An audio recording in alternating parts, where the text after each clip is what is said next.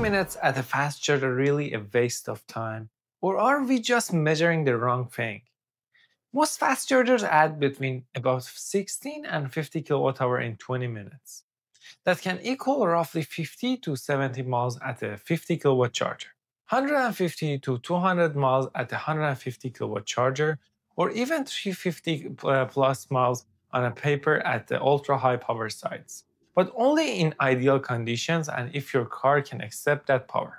Real life is messier. Charging tapers, battery limits, and station faults cut those numbers down. For everyday use, 20 minutes often lines up with a coffee, a quick shop, or a bathroom break, not dead time. For long trips, it's a trade off. You stop more but spend less total time charging than slow chargers. So, no, 20 minutes isn't automatically a waste. It depends on charger speed, vehicle, and how you use the pause.